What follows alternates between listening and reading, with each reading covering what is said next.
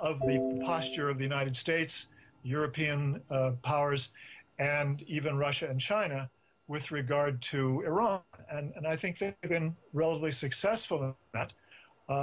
It has been used both by Israel and, I must say, by the United States as well. Under the Obama administration, there was a good deal of sort of good cop, bad cop routine being played out during 2012, when the Obama administration was appearing to be alarmed by the supposed intention of Israel to attack Iran in the spring of 2012, spring or summer of 2012, when in fact I think they knew perfectly well that that was not going to happen, but they were using it to enhance U.S. bargaining leverage in anticipation of talks in 2012. So both Israel and the United States, I think, have played that threat of the supposed threat of an attack on Iran essentially for political diplomatic purposes.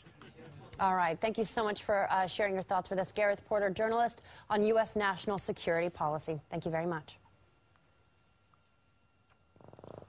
A reminder of the breaking news this hour. 6 world powers and Iran have reached a historic nuclear deal, ending the decade-long deadlock over Tehran's nuclear ambitions. The breakthrough came on the 5th day of intense talks in Geneva. Under the terms of the agreement, Iran will allegedly regain access to assets worth $4 billion. Also, according to unofficial reports in the United States, Iran's nuclear program will be frozen. We'll keep a close eye on developments and we'll bring you, of course, the very latest as we get it in.